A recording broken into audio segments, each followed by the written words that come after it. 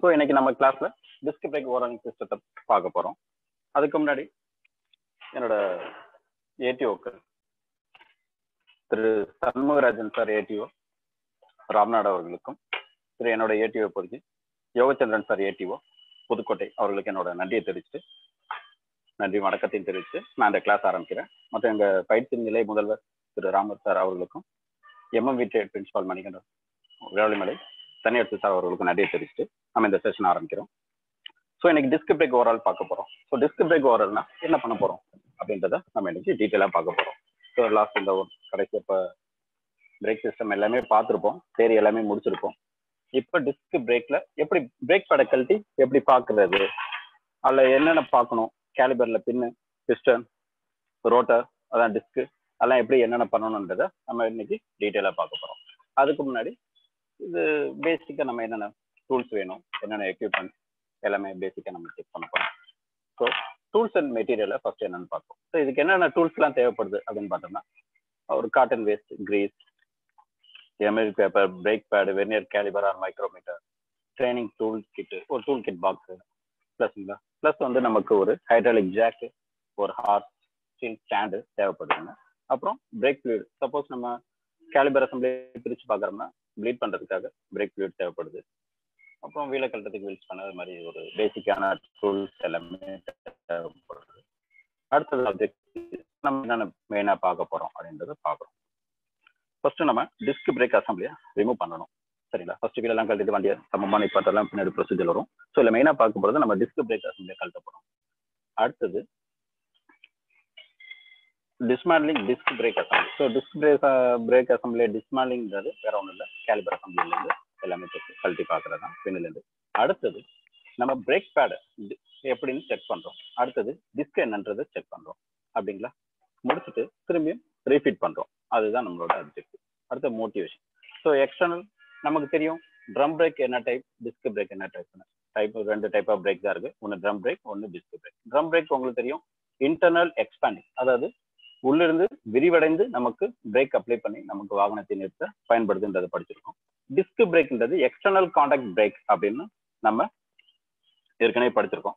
So disk நம்ம சுழன்று இருக்க டிஸ்க்ல வெளிப்பக்கத்திலிருந்து, எக்ஸ்டர்னல்னா வெளிப்பக்கத்திலிருந்து ரெண்டு சைட்ல இருந்து பிரேக் பேட் வந்து நமக்கு அழுத்தி நமக்கு பிரேக் எஃபெக்டை கொடுக்குது. ஸோ இது வந்து ரொம்ப எஃபெக்டிவான பிரேக்ன்றதை நம்ம உணர்ந்திருக்கோம், படிச்சிருக்கோம், நம்ம நிறைய விஷயத்துல பார்த்துருக்கோம். அந்த விஷயத்தினால இன்னைக்கு டிஸ்க் பிரேக்கை மெயினாக எடுத்து பார்ப்போம்.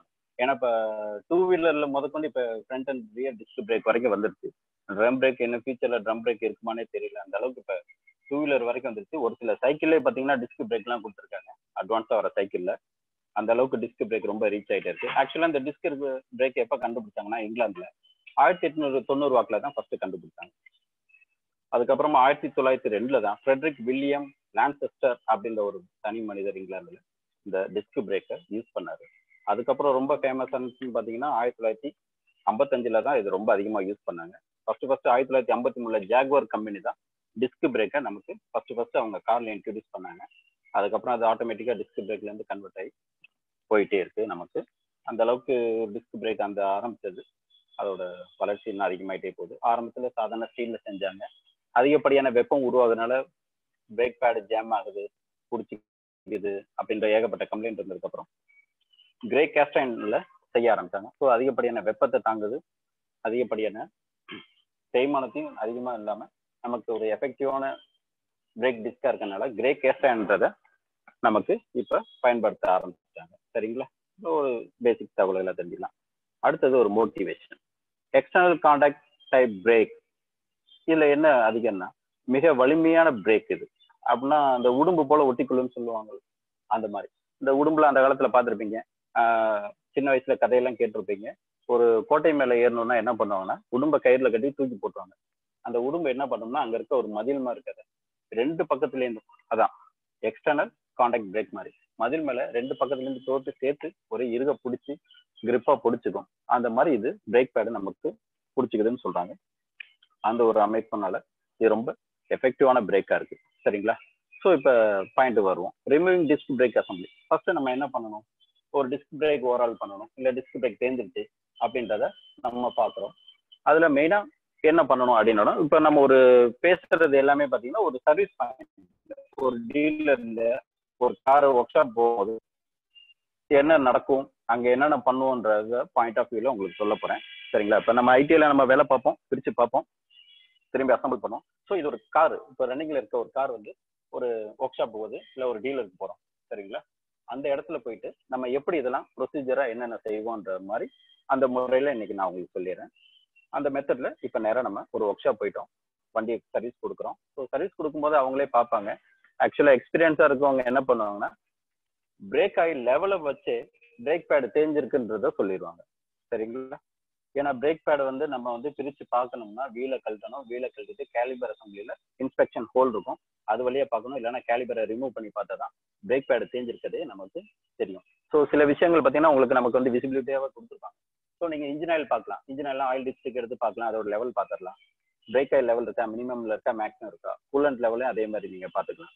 ஸோ இது எல்லாமே நீங்க விசிபிளா பார்க்கும்போது, ஆனா பிரேக் பேட் அப்படி விசிபிளா பார்க்க முடியாது. அப்படி பார்க்கணும்னா நீங்க வீலை கழட்டணும், கேலிபர் அசம்பிளியை கழட்டணும். இவ்வளவு வேலை செஞ்சதுக்கு அப்புறம் தான் பிரேக் பேடை வெளியில எடுத்து அது எந்த அளவுக்கு தேய்மானத்துல இருக்கு, ஃப்ரெஷ்ஷா இருக்கா, தேஞ்சிருச்சா, வேற லிமிட்டுக்கு வந்துருச்சா அப்படின்றத நம்ம பார்க்க முடியும். ஈவன் நீங்க டயர்ல கூட பாத்தீங்கன்னா சைட்ல டயர் வேர் இண்டிகேட்டர்னு ஒன்று கொடுத்துருப்பாங்க. டயர் சப்ஜெக்ட்ல படிச்சிருப்போம் நம்ம எல்லாமே. அதுல மேல அந்த த்ரெட்டுக்குள்ள நடுவில் பாத்தீங்கன்னா சின்ன ஒரு ப்ரொஜெக்ஷன் மாதிரி இருக்கும். ஸோ இது எல்லாமே விசிபிளா இருக்கும்போது இதுல விசிபிளே இல்லையே அப்படின்னு நம்ம நினைக்க வேணாம். ஸோ இதுல எக்ஸ்பீரியன்ஸ்ல என்ன பண்ணுவாங்கன்னா, பிரேக் ஆயில் லெவல் எவ்வளவு இருக்குன்னே பார்ப்பாங்க. ஸோ பிரேக் ஆயில் லெவல் குறைஞ்சிருந்தாலே அவங்க பிரேக்கை கீழே குனிஞ்சு கூட பார்க்க மாட்டாங்க, வீலை பார்க்க மாட்டாங்க. ஆட்டோமேட்டிக்கா ஒரே வார்த்தையில சொல்லுவாங்க, சார் உங்க வண்டியில பிரேக் பேடு வீக்கா இருக்கு, பிரேக் பேடு மாற்றணும்னு சொல்லிடுவாங்க. ஸோ இதெல்லாம் எதனால அப்படின்றதெல்லாம் நம்ம இன்னைக்கு கிளாஸ்ல பார்க்க போறோம். ஸோ இது எதுக்காக நம்ம வந்து ஒரு ப்ராக்டிகல் ஓரியன்டா பார்க்கும்போது ஒரு டீலர் வைஸா வச்சு பார்க்குறோம், ஒரு ஒர்க் ஷாப்ல வச்சு எப்படி செஞ்சாங்க அப்படி பார்க்குறோம்னா, ஸோ இதுல பல விஷயங்கள் நம்ம கற்றுக்க முடியும். ஸோ இப்போ நம்ம வெளியில போயிட்டு நம்ம ஒரு இன்ஜின் அளக்குறோம், கியர் பாக்ஸ் பிரிக்கிறோம்னா அதெல்லாம் வெளியில போனோம்னா அந்த வேலைகள் கிடைக்கிறது வருஷத்துக்கு ஒரு வேலையோ இல்லை ஒரு 2 வண்டியோ கிடைக்கிறது ரொம்ப அபூர்வமா இருக்கும். ஆனா அந்த பிரேக்கை பொறுத்த வரைக்கும் அப்படி கிடையாது. பிரேக் எப்பயுமே நம்ம ரெகுலராகவே பிரித்து பார்த்துக்கிட்டே தான் இருப்போம். அதனால அது நம்ம பிரேக்ல கொஞ்சம் அதிகமாக கவனம் செலுத்தி இதை நம்ம செக் பண்றோம் அப்படின்றத நம்ம பார்த்துக்கிறோம். ஸோ இப்போ டிஸ்க் பிரேக், அது மெயினாக இப்போ எல்லா வண்டியிலுமே டிஸ்க் பிரேக் தான் அதிகமாக போயிட்டு இருக்கு. அதனால டிஸ்க் பிரேக்கை நம்ம மெயினாக ஃபோக்கஸ் பண்றோம். அதனால இப்போ போனோம்னா டிஸ்க் பிரேக்கை எப்படி பிரிக்கிறாங்க, என்ன பண்றாங்க அப்படின்றத நம்ம பார்க்க போறோம். சார் ஃபர்ஸ்ட் பாயிண்ட் பாருங்க, வாகனத்தை ஒரு சமமான தளத்தில் நிறுத்தணும். இப்போ நம்ம சர்வீஸ் பாயிண்ட் போயிட்டோம்னா 2 போஸ்ட் லிஃப்டர் இருக்கும். அப்படி இருந்தால் அதில் போய் லிஃப்ட் பண்ணி வண்டியை நமக்கு ஹைட்டுக்கு ஏற்றிக்கலாம். அப்படி இல்லைன்னா நம்ம ஒர்க் ஷாப்ல சாதாரண சின்ன ஒர்க் ஷாப் இருக்கு, ஒரு எமர்ஜென்சி போயிட்டோம், பிரேக் பேட் சவுண்ட் வருதுன்றனால போயிட்டோம்னா ஸோ அந்த இடத்துல சமமா வண்டியை நிப்பாட்டி கரெக்டாக வீலுக்கு ஒரு லாக் கொடுத்துடணும். சரிங்களா? வீல் லாக் மாதிரி ஒன்று கொடுத்துட்டு ஒரு சின்ன முட்டுக்கட்டை மாதிரி இருக்கும், அது ஸ்டாப்பர்னு சொல்லுவாங்க. அதை நிப்பாட்டிட்டு டயர்ல மட்டும் கொடுத்துட்டு அதுக்கப்புறம் ஹைட்ராலிக் ஜாக்கை பயன்படுத்தி வீலை லிஃப்ட் பண்ணும், அதாவது வெஹிக்கிளை லிஃப்ட் பண்ணும். ஒரு ஹைட்ராலிக் ஜாக் பயன்படுத்தி வீலை சுழல்ற அளவுக்கு ரெடி பண்ணிடணும். ஸோ இப்போ நமக்கு நியூமேட்டிக் கன் இருந்ததுன்னா நம்ம நேராக வீலை மேலே தூக்கிடலாம். ஸோ நியூமேட்டிக் கன் அது மாதிரி ஒரு எக்ஸ்ட்ரா டூல்ஸ் எதுவும் இல்லாத ஒர்க் ஷாப்பாக இருந்தால் நீங்கள் ஃபர்ஸ்ட் வீல் ஸ்பேனரை பயன்படுத்தி வீல் நட்டை எல்லாமே லூஸ் பண்ணிடணும். ஸோ லூஸ் பண்ணிட்டீங்கன்னா உங்களுக்கு கழட்டுறது ஈஸியா இருக்கும். சரிங்களா?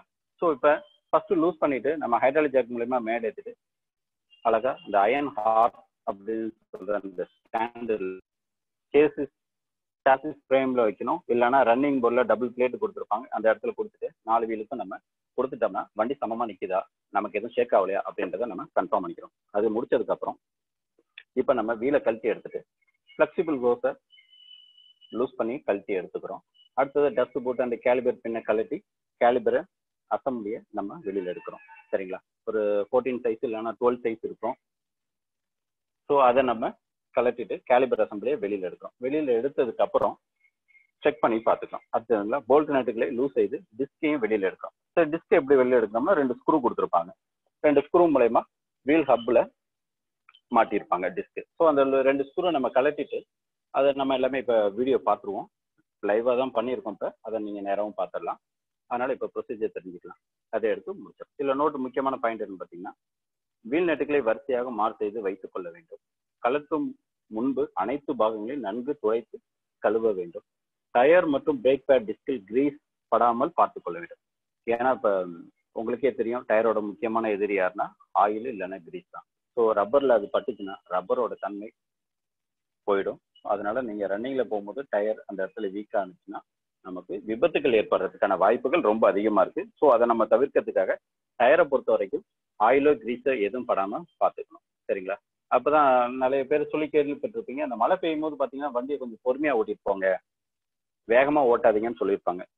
கேள்விப்பட்டிருப்பீங்க. மழை பெய்யும் போது ஏன் வண்டி எடுத்து போறீங்க, ஓரமா நிப்பாட்டுங்கன்னா. அது எதுக்காக சொல்றாங்கன்னா, வாகனத்துல ஒரு கனரக வாகனம் போகும்போது அந்த வண்டியில இருந்து ஆயில் லீக்கோ இல்ல டீசல் லீக்கோ அது எல்லாமே ரோட்ல தான் கொட்டி இருக்கும். இந்த ஆயில் எல்லாமே ரோட்ல கொட்டி இருக்கும். ஸோ அது என்ன பண்ணும்னா, இந்த தார் ரோட்ல இந்த சின்ன சின்ன கேப்ல மறைஞ்சிருக்கும்.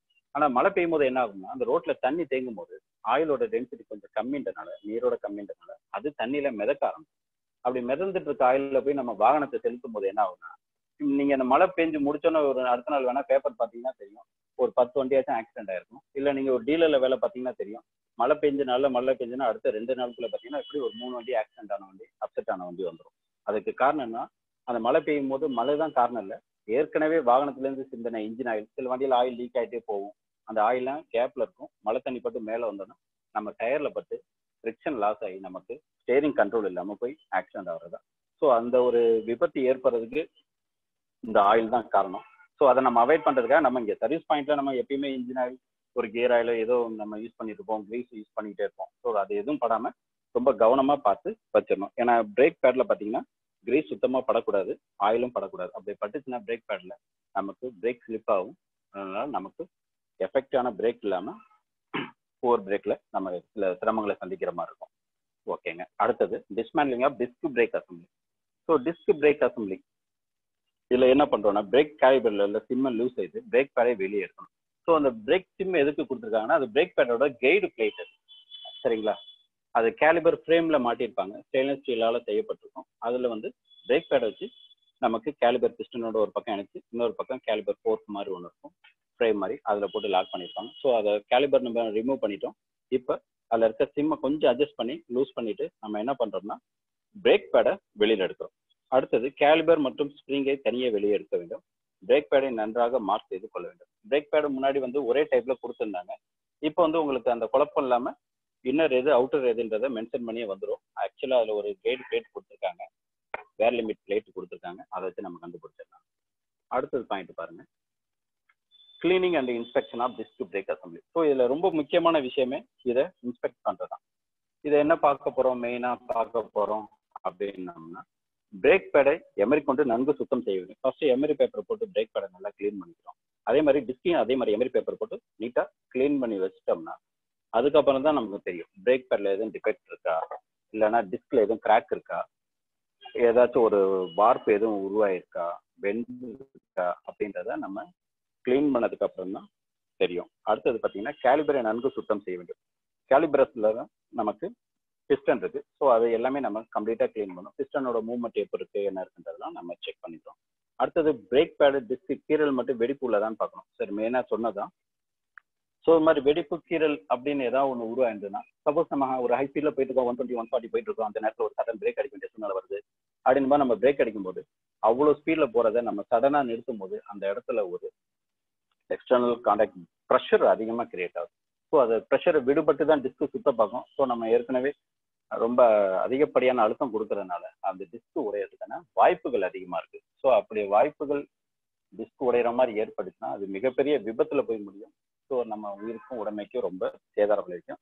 அதனால டிஸ்கை எப்பயுமே கம்ப்ளீட்டா செக் பண்ணணும். அதே நேரத்துல டிஸ்கையும் நம்ம கலந்து பார்த்துக்கிட்டு இதெல்லாம் லிமிட்டுக்குள்ள இருக்கா இல்லையான்றதை நம்ம செக் பண்ணிக்கலாம். சரிங்களா? நோட் பார்த்துக்கோங்க. சுத்தம் செய்யப்பட்ட டிஸ்க் மற்றும் பிரேக் பேடை மரப்பலகையின் மேல் வைக்க வேண்டும். சரிங்களா?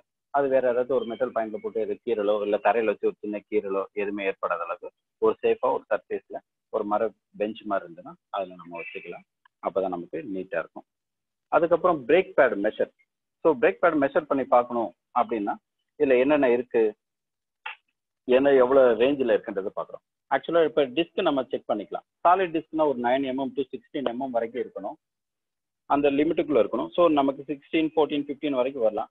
அதிகபட்சமாக பார்த்தீங்கன்னா ஒரு 8 mm வரைக்கும் வரலான்னு சொல்றாங்க. ஒரு 2 mm தான் குறைய முடியும். அதாவது அவங்க கொடுத்துருக்க ஸ்பெசிஃபிகேஷன் லிமிட்ல இருந்து ஒரு 2 mm குறையலாம். அதுக்கு மேல என்னும்போது நம்ம புது டிஸ்கை தான் போட்டாகணும். என்ன இது விஷயம், பிரேக்குன்றனால நம்ம டிஸ்க் எடுக்கக்கூடாது. கண்டிப்பான முறையில புது டிஸ்க் போட்டு தான் ஆகணும்ட்டு நம்ம கஸ்டமர்கிட்ட சொல்லணும். ஸோ நம்ம இப்போ சர்வீஸ் கிளியர் பாயிண்ட்ல பேசினால கஸ்டமர்கிட்ட நம்ம சொல்ற மாதிரி பேசிடுவோம். ஸோ சாலிட் டிஸ்க்னா நமக்கு 9 mm to 16 mm இருக்கணும். அடுத்தது வென்டிலேட்டர் டைப், 2 டைப் டிஸ்க் இருக்கு அதில். ஒன்று சாலிட் டைப், இன்னொன்று வென்டிலேட்டர் டைப். சாலிட் டிஸ்க் வந்து ரொம்ப பேஸ் மாடல் கார்ல கொடுப்பாங்க, ரொம்ப ஹை ஸ்பீட் இல்லாத இன்ஜின்ல போதும், டிஸ்க் பிரேக் எஃபெக்டா இருக்கும். சேம் டைம் நமக்கு சாலிட் டிஸ்கே போதும். வென்டிலேட்டர் டிஸ்க்ன்றது கொஞ்சம் ஹை ஸ்பீடு, கொஞ்சம் ஒரு 180 வரைக்கும் போற வண்டியில பாத்தீங்கன்னா வென்டிலேட்டர் டிஸ்க் கொடுக்குறாங்க. ஸோ வென்டிலேட்டர் டிஸ்க் எதுக்காக கொடுக்குறாங்கன்னா 2 டிஸ்க் சேர்ந்தாப்புல போட்டு இணைச்சி நடுவில் கொஞ்சம் ஏர் போற மாதிரி கேப் கொடுத்துருப்பாங்க. எதுக்காகன்னா அதிகப்படியான வெப்பம் பிரேக் அப்ளை பண்ணும்போது உருவாகும். அதை தவிர்க்கிறதுக்காக நம்ம என்ன பண்றாங்கன்னா வென்டிலேட்டர் டிஸ்க் கொடுக்குறாங்க. இப்போ மேக்ஸிமம் எல்லாமே பார்த்தீங்கன்னா 2 வீலர்லாம் சிங்கிள் பிளேட் தான் சாலிடா இருக்கும் பார்த்துருப்பீங்க. காரை பொறுத்த வரைக்கும் கொஞ்சம் ஹை ஸ்பீட் வண்டி அப்படின்னு தெரிஞ்சுட்டாலே அதில் வென்டிலேட்டர் டிஸ்க் தான் இருக்கும். ஸோ அந்த வென்டிலேட்டர் டிஸ்கில் நம்மளோட ரேஞ்ச் பார்த்தீங்கன்னா ஒரு 19 mm to 32 mm வரைக்கும் இருக்கணும். ஸோ அதெல்லாம் நம்ம வந்து வெர்னியர் கேலிபர் வச்சு செக் பண்ணி நம்ம மெஷர் பண்ணி பார்த்துக்கலாம். பிரேக் பேடை பொறுத்த வரைக்கும் தேய்மானங்கிறது நான் உங்களுக்கு நேரப்ப காட்டியிருக்கேன், எவ்வளோ தேய்மானம் இருக்கும், எந்த மாதிரி பண்ணணுன்றது. அடுத்த பாயிண்ட் நம்ம பார்க்கறது பிரேக் டிஸ்மானத்தை அளக்க வேண்டும். தேய்மானம் அதிகமாக இருந்தால் பிரேக் டிஸ்கை புதிதாக மாற்ற வேண்டும். இல்லை எந்த மாற்று கருத்தும் இல்லை. நம்ம பிரேக் டிஸ்க் தேர்ந்திருக்கு, லிமிட்டை தாண்டிட்டோம், இதுக்கு மேலே போட்டோம்னா நமக்கு டிஸ்கும் தெரிஞ்சதுன்னா நம்ம கண்டிப்பான முறையில் பிரேக் டிஸ்கை மாற்றி தான் ஆகணும். அப்படி மாற்றல, கஸ்டமர் என்னால் முடியல, வேண்டாம், நான் எனக்கு தெரியும், நான் ஓட்டவே நான் வீட்டு தான் கொடுப்பேன், ஸோ அதை நம்ம ஒரு கம்ப்ளைண்ட்டாக எழுதி வாங்கிக்கணும் கஸ்டமர். இந்த மாதிரி பிரேக் டிஸ்க் மாற்ற வேண்டும், கஸ்டமர் ஒப்புதல் தரவில்லை அப்படின்றத எழுதி வாங்கிக்கணும். ஸோ எதாக இருந்தாலும் நம்ம ஒரு சேஃப்டிக்காக நம்ம இதை செய்கிறது. சரிங்களா? இதை நமக்கு அடுத்தது பார்க்குறோம். பிரேக் டிஸ்க் அண்ட் பேடை அளக்கும் போது மைக்ரோமீட்டர் வெர்னியர் காலிபரை கொண்டு அளக்க வேண்டும். கம்பெனி சிபாரிசின்படி அளவுகள் தேர்வு செய்ய வேண்டும் போகிறோம். அடுத்தது ரீஃபிட்டிங் ஆஃப் டிஸ்க் பிரேக் அசம்பிளி. அவ்வளோதான். இப்போ எப்படி கழட்டமோ அதே அளவுக்கு இப்போ நம்ம மாட்ட போகிறோம். சரிங்களா? அவ்வளோதான். இப்போ டிஸ்கை எடுத்துட்டோம், பிரேக் டிஸ்க் எல்லாம் கரெக்டாக இருக்குது, அளவு கரெக்டாக இருக்குது அப்படின்றத பார்க்குறோம். ஸோ கொஞ்சம் ஸ்கோரிங் எதாவது விழுந்துருந்தா அதை ஸ்கிம் பண்ணி நம்ம மாட்டுறோம். பிரேக் டிஸ்கை ஸ்டப் பேக் எல்லாம் மாற்றுறோம்.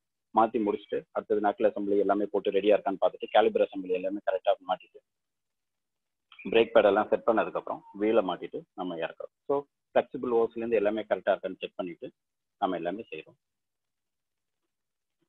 இதில் நமக்கு முக்கியமான கவனிக்க வேண்டிய பாயிண்ட்டுகள்னு இவ்வளோ பாயிண்ட்டுகள் பார்த்தோம். ஸோ இதில் ஏதாச்சும் மேற்கொண்டு எதுவும் கம்ப்ளைண்ட் இருக்கா இல்லையன்றதை நம்ம கொஞ்சம் கொஞ்சமாக இதுக்கப்புறம் பார்க்க போகிறோம். சரிங்களா?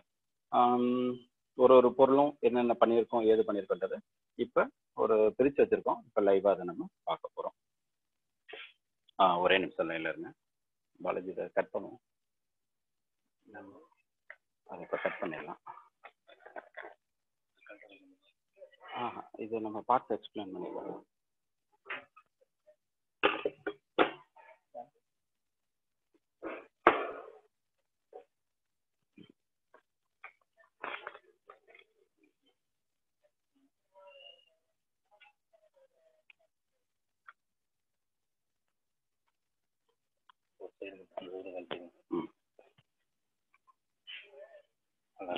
கேக்குதா? Okay okay okay.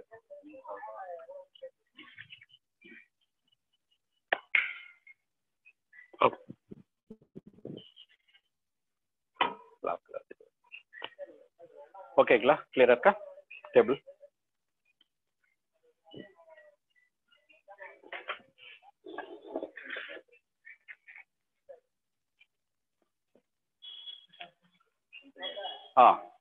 இப்போ நம்ம வந்து டிஸ்க் பிரேக் இவ்வளோ நேரம் பார்த்தோம். ஸோ அதோட பாகங்களை எல்லாம் எக்ஸ்ட்ராட் அப்படியே பிரித்து வச்சிருக்கேன் உங்களுக்காக. ஸோ அதில் ஒரு பகுதி என்னென்ன பகுதி இருக்குது அப்படின்னு நம்ம இவ்வளோ நேரம் படித்தது ஸ்க்ரீனில் பார்த்து தான் நம்ம இப்போ என்னென்னு பண்ண போகிறோம். ஸோ உங்களுக்கு கிளியராக இருக்குன்னு நினைக்கிறேன். இல்லை இன்னும் பக்கத்தில் வைக்க சொல்லாமா? அந்த டேபிள் கிளியராக இருக்குல்ல? ஓகே. ஸோ இப்போ மெயினாக டிஸ்க் பிரேக்கில் நம்ம டிஸ்கை பார்க்குறோம். ஒரு பகுதியும் பார்க்கும்போது டிஸ்க் இருக்குது. ஸோ இது ஆக்சுவலாக இது வென்டிலேட்டர் டைப் டிஸ்க். சாலிட் டிஸ்க்ன்றது ஒரே பகுதியாக இருக்கும் இந்த ஸ்டீலு. ஸோ இது ventilator type disc. So 2 disc நடுவில் ஏர் போகிற மாதிரி ஒரு கேப் கொடுத்துட்டு ஃபில் பண்ணி வச்சுருப்பாங்க. ஸோ இது வென்டிலேட்டர் டிஸ்க்கு. ஸோ இந்த டிஸ்க் பிரேக் காரணமே இந்த டிஸ்க் தான். ஸோ இந்த டிஸ்க்கு அப்புறம் அடுத்தது பார்த்தீங்கன்னா கேலிபர் அசம்பிளி. ஸோ கேலிபர் அசம்பிளியில் மெயினாக என்ன இருக்குன்னா கேலிபர் பிஸ்டன். ஸோ இந்த பிஸ்டன் நம்ம வெளியில் எடுத்துருக்கோம். இந்த பிஸ்டனில் பார்த்தீங்கன்னா ரப்பர் பூட் இருக்கும். சரிங்களா? ரப்பர் சீல் பூட் ஒன்று இருக்குது. உள்ள வந்து ஆயில் சீல் ஒன்று கொடுத்துருக்கோம். கேலிபர் இன்சைட்லேயே நமக்கு ஆயில் சீல் ஒன்று இருக்குது. ஸோ இதில் பார்த்தீங்கன்னா அடுத்தது கேலிபர் பிஸ்டன். இந்த பிஸ்டன் மூவ்மெண்ட் மூலயமா தான் நமக்கு பிரேக் பேடை மூவ் பண்றோம். ஸோ அதனால நமக்கு எஃபெக்டான பிரேக் கிடைக்குது. ஸோ இது டஸ்ட் பூட் கவர் இருக்கு பிஸ்டனுக்குள்ளது.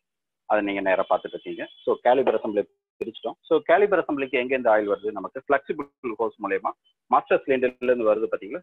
அது வந்து நமக்கு ஃப்ரண்ட்ல ஒரு ஃபிளெக்சிபிள் ஹோஸ். இது ஃபிளெக்சிபிள் ஹோஸ். நமக்கு இந்த ஃபிளெக்சிபிள் ஹோஸ் மூலயமா ஒரு பேஞ்சோ போல்ட் மூலயமா கேலிபர் அசம்பிளியில நம்ம இங்கே மாட்டோம். இந்த அசம்பிளியில் மாட்டும் போது இது வழியே வர அதிக அழுத்தப்பட்ட ஆயில் வந்து என்ன பண்ணுதுன்னா பிஸ்டன் மேல மோதி பிஸ்டனோட மூவ்மெண்ட்டை நமக்கு வெளியில தள்ளுது. ஸோ அப்படி வெளியில தள்ளுற அந்த பிஸ்டன் ஆனது என்ன பண்ணுதுன்னா டைரக்டா நமக்கு கேலிபர் ஃப்ரேம்ல மாட்டிருக்க இந்த பிரேக் பேடை மூவ் பண்ணுது. இந்த பிரேக் பேடை மூவ் பண்றதுனால நமக்கு என்ன பண்ணுதுன்னா டிஸ்க் பிரேக் மேல அப்ளை ஆகி நமக்கு பிரேக் எஃபெக்ட் கிடைக்குது. ஸோ இது கேலிபர் அசம்பிளி, அதுக்கப்புறம் கேலிபர் பிஸ்டன், அதுக்கப்புறம் டஸ்ட் பூட் பார்த்தோம். ஸோ இந்த கேலிபர் அசம்பிளி எதுல மாட்டி வைக்கிறோம் அப்படின்னு பார்த்தோம்னா இந்த கேலிபர் ஃப்ரேம். சரிங்களா? இந்த கேலிபர் ஃப்ரேம் வந்து நம்ம front suspension independent suspension system தான். அதில் வந்து நமக்கு நக்கல் அசம்பிளியில் இதை கேலிபர் ஃப்ரேமை நம்ம மாட்டி வச்சிருக்கோம். ஸோ இந்த கேலிபர் ஃப்ரேம் அசம்பிளியில் தான் நம்ம கேலிபரை மாற்றோம். ஸோ இதில் தான் பிரேக் பேடை நம்ம அசம்பிள் பண்ணுறோம். ஸோ இந்த கேலிபர் அசம்பிளியில் தான் நமக்கு பிரேக் பேட் நிற்குது. ஸோ இதில் ஒரு சின்ன பிளேட் இருக்கு. இந்த பிளேட் மூலயமா இது ஸ்டெயின்லெஸ் ஸ்டீலானது பிரேக் பேடு கேடு பிளேட் அப்படின்னு சொல்லுவோம். இது ஒரு சிம்மு மாதிரி தான் இருக்கும், நைஸாக தான் இருக்கும், நீங்கள் பார்க்குறீங்க. ஸோ இது மூலயமா தான் நமக்கு இந்த கேடு பிளேட் மூலயமா நமக்கு இதில்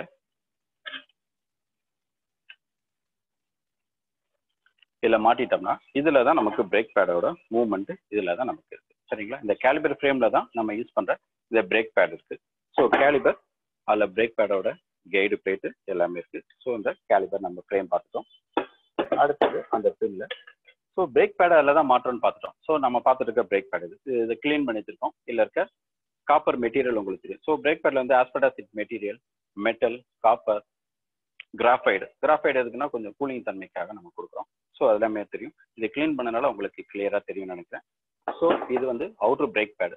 ஸோ இப்போ ஏற்கனவே நம்ம கிளாஸில் பார்த்ததான் நமக்கு பிரேக் பேடை வந்து அளவுகளை குறித்து வச்சுக்கணும்னு சொன்னோம். அது ஓல்டு டைப்ல தான். அது இப்போ ரீசெண்டாக நமக்கு என்ன பண்ணுறாங்கன்னா இது அவுட்டர் டைப் பிரேக் பேடு, இது inner break bad. So inner break பேடை பார்த்தீங்கன்னா உங்களுக்கு நல்லா தெரியும். அதில் ஒரு பிளேட்டு கொடுத்துருக்காங்க, ஒரு ஸ்டெயின்லெஸ் ஸ்டீல் ஹார்ட் பிளேட் நமக்கு ஒரு பிளேட்டு கொடுத்துருப்பாங்க. எதுக்காக இந்த பிளேட்டு கொடுத்துருக்காங்கன்னா நம்ம ஏற்கனவே சொன்ன மாதிரி தான் மற்ற வேர்லாம் நம்ம வந்து டயர் வேர்லாம் நம்ம விசிபிளாக பார்க்கலாம், இன்ஜின் ஆயில் லெவல் பார்க்கலாம், கூலன் லெவல் பார்க்கலாம். ஸோ பிரேக் பேட் தெரிஞ்சதுன்னா அது நம்ம எப்படி பார்க்க முடியும், எப்படி உணர முடியும், நமக்கு தெரியுமா தெரியாதா அப்படின்றது தெரியும்.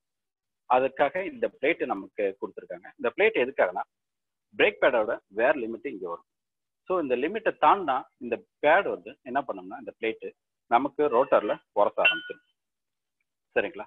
இந்த லிமிட் உங்களுக்கு தேய என்ன பண்ணோம்னா இந்த பிளேட்டு பிரேக் பேட் தேய இந்த லெவல் பிளேட் ரோட்டரில் வந்து உரச ஆரம்பிக்கும். ஸோ அப்படி உரசும் போது கண்டினியூஸாக என்ன ஆகும்னா உங்களுக்கு ஸ்கோரிங் நாய்ஸ், அந்த கீச்சுன்ற சத்தம் வந்துகிட்டே இருக்கும். சில வண்டி வரும்போதே பார்த்துருப்பீங்க, கார் வரும்போது பார்த்தீங்கன்னா பிரேக் அப்ளை பண்ணோம்னா க்ரீச்னு ஒரு சவுண்டு கேட்கும். என்னடா இவ்வளோ சத்தம் கேட்குது பிரேக் அடிச்சோன்னு பார்த்தோம்னா அது காரணம் ஒன்றும் இல்லை, இந்த ஸ்டெயின்லெஸ் ஸ்டீல் பிளேட்டு தான். ஸோ இதுலேருந்து நமக்கு தெரிஞ்சுக்கணும் இது நமக்கு பிரேக் பேடு சுத்தமாக தேஞ்சிருச்சு. நம்ம இமீடியட்டாக ஏதோ ஒரு சர்வீஸ் பாயிண்ட்டோ ஒரு லோக்கல் ஒர்க் ஷாப்போ போயிட்டோ ரெக்கமெண்ட் பண்ண பிரேக் பேடை நம்ம ஒரிஜினல் ஜென்யூன் ஸ்பேர் பார்ட்ஸை வாங்கி நம்ம மாற்றணும். அப்படி மாற்றலன்னு என்ன ஆகும்னா இந்த பிளேட் என்ன பண்ணணும்னா கண்டினியூஸாக ரோட்டரில் டிஸ்கில் உரசி என்ன பண்ணணும்னா டிஸ்கில் ஒரு அதிகப்படியான கோடை உருவாக்கிடும். அதனால நமக்கு என்ன ஆகுன்னா ரோட்டாரையும் சேர்த்து மாற்ற மாதிரி ஆகிடும். ஸோ இன்னைக்கு ரேட்டில் பார்த்தீங்கன்னா ஒரு பிரேக் பேடை கிட்டத்தட்ட 4500 ரூபா வருது, ரோட்டார் கிட்டத்தட்ட 4000 ரூபா வருது. நீங்கள் கவனக்குறைவாக ஓட்டிங்கன்னா ஒரு 4000 ரூபாயில முடிஞ்சிடும். நீங்கள் பரவாயில்ல சத்தம் தானே பார்த்துக்கலான்னு நீங்கள் கன்வியூ பண்ணிங்கன்னா மேற்கொண்டு ஒரு 4000 ரூபாவை நம்ம இலக்க நேரிடும். ஸோ அதெல்லாம் வந்து ஒரு சவுண்ட் இண்டிகேஷனுக்காக இதை நம்ம கொடுத்துருக்காங்க. இப்போலாம் எலக்ட்ரானிக் டிவைஸ் கொடுத்துட்டாங்க, ஒரு லெவல் வந்தோன்னா அதுவே இண்டிகேட் பண்ணிடும் நமக்கு பிரேக் பேடு தேஞ்சிருச்சு, நீங்கள் இமீடியட்டாக மாற்றிக்கணும். அதெல்லாம் பார்த்தீங்கன்னா 4 வீலுமே டிஸ்க் பிரேக்கில் இருக்கும். ஸோ அதனால் அவங்க கொடுத்து தான் ஆகணும். ஏன்னா இது ஃப்ரண்ட் மட்டும்தான் போது கொஞ்சம் தேய்மானம் கம்மியாக இருக்கும். ஏன்னா இப்போ 4 வீலுமே டிஸ்க்ன்றனால நம்ம கம்பல்சரியாக செக் பண்ணணும். ஒரு சர்வீஸும் இப்போ 1 இயர் மாற்றிட்டனால யாரும் அடிக்கடி ஒர்க் ஷாப் போகிறதில்ல, அது இந்த டைமில் சுத்தமாக போகிறதில்ல. அதனால நம்ம இந்த பிளேட்டு இன்சைடில் மாற்றாங்க. அதனால இதை கவனமாக நீங்கள் பார்த்துக்கணும். ஸோ இது தேயும் போது ரோட்டரில் உரசும் போது அந்த சவுண்டு வந்தோடனே இமிடியேட்டாக நீங்கள் போகலன்னா உங்களுக்கு ரோட்டாரும் சேர்ந்து மாற்றுற மாதிரியும். ஸோ இந்த ஒரு பிரேக் பேடு தான். இது இன்னரில் வர்றது, இது அவுட்டரில் வர்றது. ஸோ இந்த பிரேக் பேட்ல அமைப்புலேயே உங்களுக்கு தெரியும். சரிங்களா? இந்த பிளேட் வரும். இந்த பிளேட் வந்தாலே இது இன்னரில் வரணும், இது அவுட்டரில் வரணுன்றது தெரியுது. ஸோ ஸோ இப்போ கேலிபர் ஃப்ரேம் பார்த்துட்டோம், கேலிபர் அசம்பிளி பார்த்துட்டோம், ரோட்டார் பார்த்துட்டோம். ரோட்டார் பார்த்துட்டு அடுத்தது இந்த கேலிபர் ஃப்ரேம்லேயே பார்த்தீங்கன்னா ஒரு முக்கியமான பகுதி என்னன்னு பார்த்தீங்கன்னா கேலிபரையும் கேலிபர் ஃப்ரேமையும் இணைக்கிறது பார்த்தீங்கன்னா இந்த கேலிபர் பின். ஸோ இது கேலிபர் அசம்பிளியில் இருக்கும், ஃப்ரேமில் இருக்கும். ஸோ இந்த ரெண்டு பக்கத்தில் இருக்க இந்த பின்னு மூலயமா தான், இந்த பின்னு மேலே தான் நம்ம இந்த கேலிபர் அசம்பிளியை அசம்பிள் பண்ணுறோம். சரிங்களா? இந்த அசம்பிளியை நம்ம வரும் இந்த கேலிபர் ஃப்ரேமில் இந்த கேலிபர் அசம்பிளியை நம்ம ஃபில் பண்ண அசம்பிள் பண்ணுறதுக்கு இந்த கேலிபர் பின்னு தான் நமக்கு ஹெல்ப்ஃபுல்லாக இருக்குது. ஸோ இந்த கேலிபர் பின் அமைப்பு எப்படி இருக்குன்னு நம்ம இப்போ பார்க்குறோம். ஸோ கேலிபர் ஃப்ரேமில் ஒரு டஸ்ட் பூட் மூலயமா நமக்கு கேலிபர் பின் கொடுத்துருப்பாங்க. ஸோ இந்த கேலிபர் பின் எவ்வளோ முக்கியத்துவம் அப்படின்றத நம்ம கொஞ்சம் இப்போ பார்க்க போகிறோம். சரிங்களா? இந்த கேலிபர் பின் பார்த்தீங்கன்னா அது நம்ம ஒரு பேனா எடுத்து எழுதுவோம்ல, கையில் கிரிப்பு கொடுக்குற மாதிரி, அது மாதிரி ஒரு சின்ன ஒரு ரப்பர் பூட்டோட, ஹார்டு ரப்பரோட கொடுத்துருப்பாங்க. ஸோ டஸ்ட் பூட்டை எடுத்துட்டோம். இது கேலிபர் பின். ஸோ இது கேலிபர் ஃப்ரேமில் மாட்டியிருக்கோம். கேலிபர் ஃப்ரேமில் இது கேலிபர் அசம்பிளியை அசம்பிள் பண்ணுறதுக்காக இதுலேயே பார்த்தீங்கன்னா ஒரு கைடு கட் பண்ணியிருப்பாங்க. ஸோ அது வந்து பார்த்தீங்கன்னா இந்த இடத்துல கேலிபரில் இது சுத்தாமல் இருக்கிறதுக்காக நமக்கு இது நடைபெறுது. சரிங்களா? இதை நம்ம டைட் பண்ணும்போது இது சுத்திருமே அப்படின்றதுக்காகலாம் இல்லை. ஸோ இது நமக்கு பார்த்தீங்கன்னா இங்கே ஒரு கைடு குரூவ் வெட்டியிருப்பாங்க. அந்த குரூவில் இது உக்காந்துரும். ஸோ இது உக்காந்ததுக்கப்புறம் பார்த்தீங்கன்னா இதெல்லாம் ரொட்டேட் ஆக முடியாது. ஸோ இந்த பின் கரெக்டான அளவில் இருக்கான்னு பார்க்கணும். இதை தட்டுறதோ வளைக்கிறதோ கூடாது. அப்படி வச்சிட்டோம்னா இது ரொட்டேட் ஆக ஆரம்பிச்சிடும். நமக்கு டைட் பண்ண முடியாது, லூஸ் பண்ணவும் முடியாது. ஸோ இந்த கைடு கரெக்டாக இருக்கான்னு நம்ம செக் பண்ணிக்கலாம். இந்த பின் எவ்வளோ முக்கியத்துவன்றதை நம்ம எப்போ பார்ப்போம். ஸோ கம்மியாக இருக்கா ரைஸ். ஸோ இப்போ கேலிபர் பின்னை பார்த்துட்டோம். அடுத்தது கேலிபர் அசம்பிளிக்கே திரும்பி வரும். ஸோ இந்த கேலிபர் அசம்பிளியில் என்ன இருக்குது அப்படின்னு பார்த்துட்டோம், ஏற்கனவே பார்த்துட்டோம். இதில் வந்து ஒரு ஆயில் சீல் ரிங் ஒன்று இருக்குது. இதுக்குள்ளே தான் நம்ம பிஸ்டனை யூஸ் பண்ணுறோம். ஸோ இந்த பிஸ்டன் தான் கேலிபர் பிஸ்டன் சொல்லுவோம், கேலிபர் அசம்பிளிக்குள்ளே இருக்குது. ஸோ இந்த பிஸ்டன் தான் இதுலேருந்து மூவ் ஆகிட்டு வெளியில் வந்து நமக்கு பிரேக் பேட் அப்ளை பண்ணுறதுன்றோம். ஸோ இந்த கேலிபர் அசம்பிளி பார்த்தீங்கன்னா இது ஒரு இன்ஸ்பெக்ஷன் ஹோல் மாதிரி. சரிங்களா? இப்போ சர்வீஸ்க்கு வர வண்டியில் வந்து சில நேரத்தில் நம்ம பிரேக் ஆயில் லெவலில் வந்து கஸ்டமர் டாப் அப் பண்ணிடுவார். சில நேரத்தில் வந்து ஏற்கனவே டாப் அப் பண்ணிட்டு சர்வீஸ் போயிட்டு திரும்பி இடையில வர மாதிரி இருக்கும். அப்போ பிரேக் ஆயில் லெவல் அதிகமாக இருக்கும். அப்போதைக்கு நமக்கு தெரியாது, ஓ இது என்ன இருக்குது, பிரேக் பேட் நல்லா இருக்குன்னு நினச்சிட்டு இருப்போம். அப்போ வீலில் கழட்டும் போது நம்ம என்ன பண்ணுவோம்னா இந்த இன்ஸ்பெக்ஷன் ஹோல் வழியாக நம்ம பிரேக் பேடோட லெவல் எவ்வளோ தேஞ்சிருக்குன்றதை நம்ம பார்க்க முடியும். சரிங்களா? அதுக்காக இந்த சின்ன ஹோல் வந்து கேட் பண்ணியிருப்பாங்க இந்த கேலிபர் அசம்பிளியில். ஸோ இந்த கேலிபர் அசம்பிளி எப்படி இயங்குது அப்படின்றத நம்ம பார்க்குறோம் இப்போ. ஸோ கேலிபர் அசம்பிளிக்கு நமக்கு மாஸ்டர் சிலிண்டர்லேருந்து ஆயில் அழுத்தப்பட்ட ஆயில் வந்து ப்ரெஷராக இந்த ஃப்ளெக்சிபிள் ஹோஸ் வழியாக நமக்கு கேலிபர் அசம்பிளிக்கு வருது. கேலிபர் அசம்பிளியில் வர ஆயில் வந்து அதிக அழுத்தம் கொடுக்கும்போது இந்த பிஸ்டன் வந்து உள்ளேருந்து வெளியில் எக்ஸ்பெண்ட் ஆகி வெளியில் வருது. ஸோ இந்த பிஸ்டன் வெளியில் வரும்போது இந்த பக்கத்தில் இருக்க ஒரு பிரேக் பேடும் டிஸ்க்கு அந்த பக்கத்தில் இருக்க ஒரு பிரேக் பேடும் என்ன ஆகுதுன்னா காண்டாக்ட் பண்ணி அழுத்தி நமக்கு டிஸ்கை நிப்பாட்டுது. எப்படி இது நடக்குது? இப்போ பிஸ்டன் வந்து ஒரு பக்கம் தானே இருக்குது, ரெண்டு பக்கம் இல்லையே. இந்த பக்கத்துலேருந்து பிஸ்டன் அழுத்தும் போது இந்த பக்கம் பிரேக் பேட் மட்டும் தானே மூவ் ஆகும். இந்த சைடு எப்படி பிரேக் பேட் வந்து அப்ளை ஆகுதுன்னு பார்க்கும்போது இங்கே வந்து ஒரு நியூட்டன்ஸோட தேர்ட்ல நமக்கு யூஸ் ஆகுது. ஒரு விசைக்கும் அதுக்கு சமமான எதிர் விசை உண்டுன்றதை நம்ம ஏற்கனவே படிச்சிருப்போம். அந்த பிரகாரம் என்ன பண்ணுதுன்னா பிஸ்டன்ல இங்கே கொடுக்குற அழுத்தம் பிஸ்டன் இங்கே வெளியே வரும்போது அதுக்கு எதிர்மறையான அழுத்தம் கேலிபர் அசம்பிளியை வெளியில தள்ளும். ஸோ பிஸ்டன் இங்கிட்ட மூவ் ஆகும்போது கேலிபர் அசம்பிளி ஆட்டோமேட்டிக்காக வெளியே போகுது. ஸோ கேலிபர் எங்கே வெளியே போகுது, எப்படி போகுது அப்படின்னு பார்க்கும்போது நான் ஏற்கனவே சொன்ன ரொம்ப முக்கியமான பகுதி இதானு. ஸோ இந்த கேலிபர் பின் மூலயமா என்ன ஆகுதுன்னா இது மூவ் ஆகுது. ஸோ இந்த கேலிபர் அசம்பிளி எப்படி மூவ் ஆகுதுன்னா இந்த கேலிபர் ஃப்ரேம்லேருந்து இந்த மாதிரி வெளியில் வருது, வந்துட்டு ரிலீஸ் பண்ணும்போது உள்ளே போகும். சரிங்களா? ஸோ இந்த கேலிபர் பின் ரொம்ப இம்பார்ட்டன்ட். நம்ம ஏற்கனவே சொன்னோம், ஒரு சின்ன பின்னு தான். நம்ம எடுத்தோன்னே என்ன பண்ணுவாங்க, எல்லாமே பிரேக் பேடை எடுப்பாங்க, தேய்ப்பாங்க, க்ளீன் பண்ணுவாங்க, டஸ்ட்டை க்ளீன் பண்ணிவிட்டு திரும்பி மாட்டிட்டு அவங்க பாட்டம் விட்டுருவாங்க. ஸோ இதில் என்னென்ன கம்ப்ளைண்ட் வருதுன்னு பார்க்கலாம். சரிங்களா? ஸோ இப்போ அதிகப்படியான கம்ப்ளைண்ட் எதுன்னு பார்த்தோம்னா ரெகுலராக ஓடிட்டு இருக்க வண்டியில் எந்த கம்ப்ளைண்ட்டும் வராது. ஒரு வண்டியை வாங்குவாங்க, ஓட்டுவாங்க, கோயில் போயிட்டு வந்து திரும்பி நிப்பாட்டுவாங்க, ஒரு 3 மாதம் 4 மாதம் கழிச்சு எடுப்பாங்க.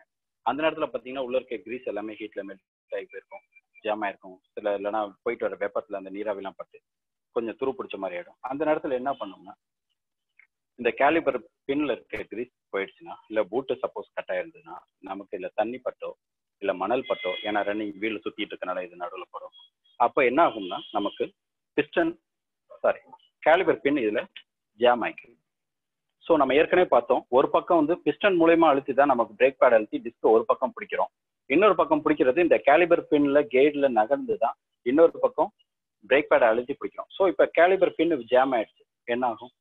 ஸோ இந்த பிஸ்டன்ல இருக்க அழுத்தம் வந்து ஒரு பக்கம் உள்ள பிரேக் பேடு மேல மட்டும் அதிகமாக செயல்படும். ஸோ அதிகமாக செயல்படும் போது இந்த பிஸ்டன் பின் கேலிபர் பின் நமக்கு மூவ் ஆகலை அப்படின்னும் போது அதனோட மொத்த அழுத்தமும் சேர்த்து பிஸ்டன்லேயே பட்டு ஒரு பக்கம் பிரேக் பேடை மட்டும் ரொம்ப அதிகமாக அழுத்தும், இன்னொரு பக்கம் பிரேக் பேட்ல அழுத்தமே இருக்காது. இதனால நமக்கு வந்து புவர் பிரேக்கிங் கிடைக்கும். ஸோ டிஸ்க் பிரேக் போட்டிருக்கோம், என்னோட பிரேக் அழுத்துறோம், வண்டி நிற்க மாட்டேன்னு பார்ப்போம். கழட்டி பார்த்தோம்னா ஒரு பக்கம் பிரேக் பேடு மட்டும் சுத்தமாக தெரிஞ்சிருக்கும். சரிங்களா? இல்லை இந்த பிஸ்டன் கேலிபர் வருது, கேலிபர் பின்னு ஜாம் ஆயிட்டுன்னா என்ன ஆகும்னா அவுட்டர் பிரேக் பேடு அதிக அளவில் தேய்மானம் ஆகும். சரிங்களா? இன்னர் பிரேக் பேடு அதிக அளவுல தேய்மானம் ஆகும். இதே பார்த்தீங்கன்னா கேலிபர் அசம்பிளி இருக்கு. கேலிபர் அசம்பிளியில பிஸ்டன் இருக்கு. இந்த பிஸ்டன் ஜாம் ஆனா என்ன ஆகும்? சரிங்களா? இப்போ கேலிபர் பின் வந்து ஃப்ரீயா இருக்கு, லூப்ரிகேட் பண்ணிட்டோம், நல்லா இருக்கு. நம்ம பிஸ்டன் வந்து டஸ்ட் கேப்பை கழட்டிட்டு தான் நம்ம அதை நீட் பண்ணி வைக்கணும்.